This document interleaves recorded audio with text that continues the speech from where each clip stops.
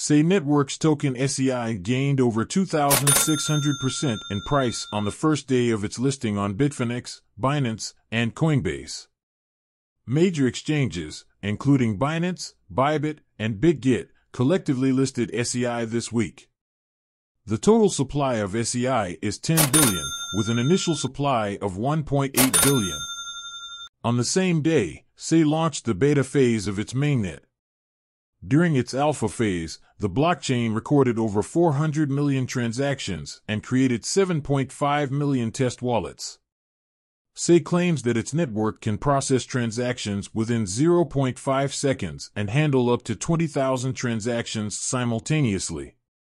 SEI is built on the Cosmos software development kit and aims to enhance the trading capabilities of decentralized exchanges, DEXs, with its matching engine and order front-run prevention tools.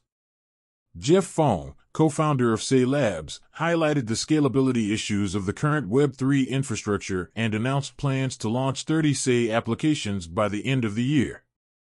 The SEI protocol has attracted developers with its $120 million ecosystem development fund.